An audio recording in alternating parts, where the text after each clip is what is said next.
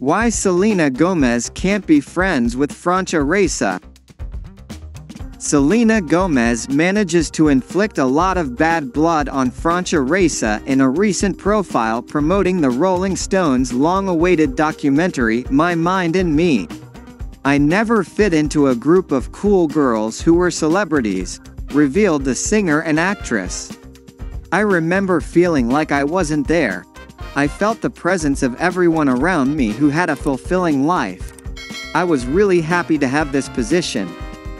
Was I?"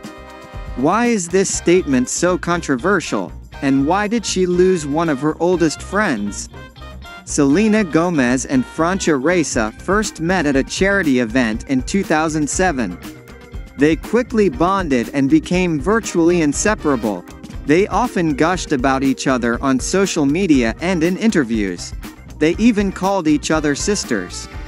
Francia told Latina in her 2013, 6 years ago, Disney and her ABC family took the show's stars to the children's hospital. "Selena and I were in the same group, so we just clicked. I love her more than anything. She is my sister and one of the cutest girls I know. She is so caring, so loving, so caring.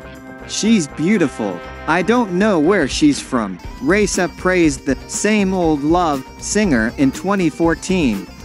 In 2017, Francia Raisa donated a kidney to Selena Gomez in a so-called life-saving transplant after Gomez became seriously ill with lupus.